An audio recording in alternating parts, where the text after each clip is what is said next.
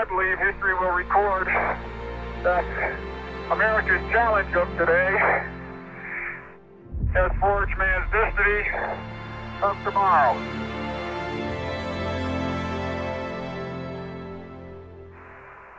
And as we leave as we came, and God willing, as we shall return. Godspeed, the crew of Apollo 17. 10, 9, 8, 7, ignition sequence started. All engines are started. We have ignition. 2, 1, 0. We have a liftoff. 17 Houston, you are go for orbit. Go for orbit. America, Houston, this is America. You can breathe easier. America has arrived on station for the challenge ahead.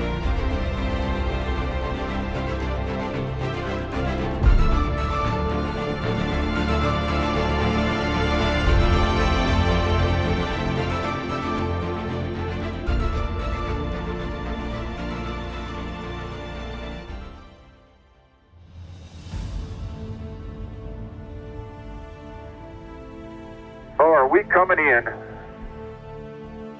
Oh, baby.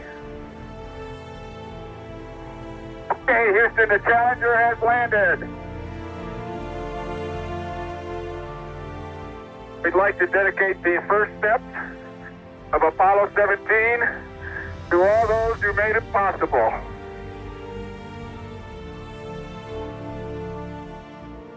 Oh, my golly. Unbelievable.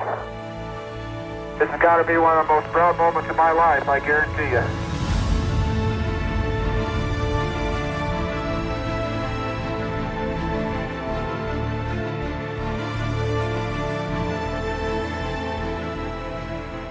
The words are, here man completed his first exploration of the moon. December 1972 AD. May the spirit of peace in which we came be reflected in the lives of all mankind.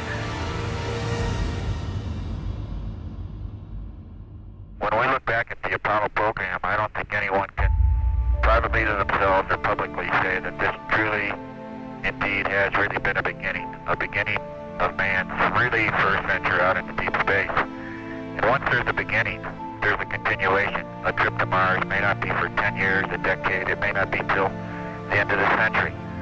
But I personally have faith that it will happen. And I think that the nature of mankind just press on. That's why I believe Apollo 17, yes, it's the beginning. But the whole Apollo program is really the true beginning of what's to come in the future. Godspeed and God bless you all.